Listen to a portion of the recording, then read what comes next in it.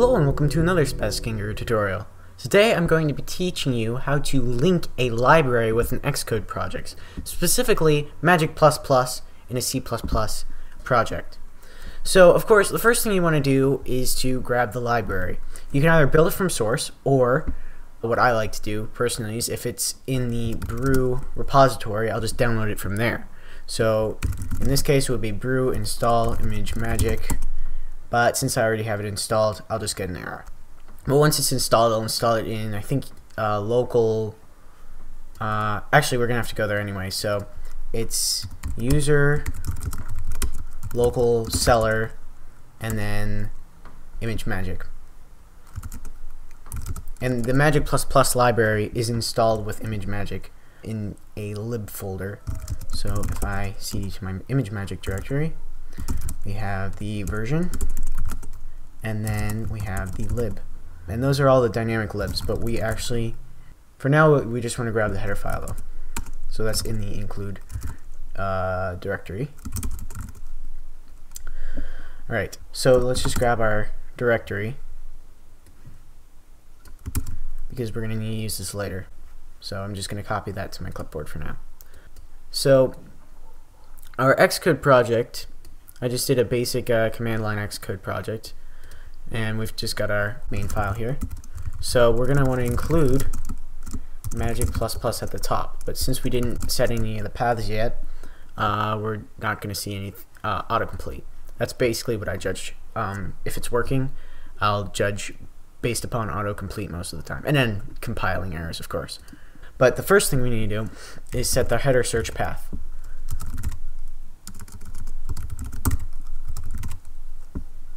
And we're just going to double click this guy, click the plus here, and then paste it. And this will be for our header search path.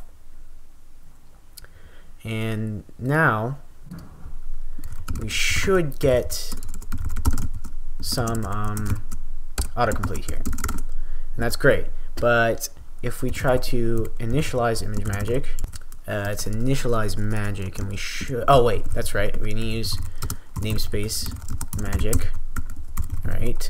And then Magick, wait, no, initialize Magick, and that's the path, so we'll just set that to nothing. And if we build it right now, we should get a compiling error. Now you see in the image Magick docs that they require you to run this magick config-cpp flags-cxx flags to get all our flags. But the issue is we can't really run this in Xcode. We can of course go to our linker flags, and we're actually going to have to put it in other linker flags right here. But if we just paste it in here, that won't work. So what we have to actually do is paste it in our console first.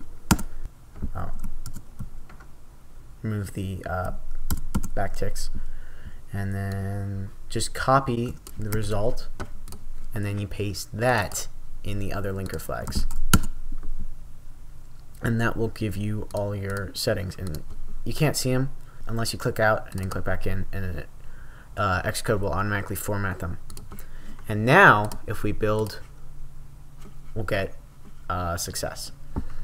So thanks for watching. I know this wasn't the normal thing that I teach. I usually do Blender tutorials, and this was a very obscure C++ Xcode thing. So this probably won't get any views, but I still hope you liked it.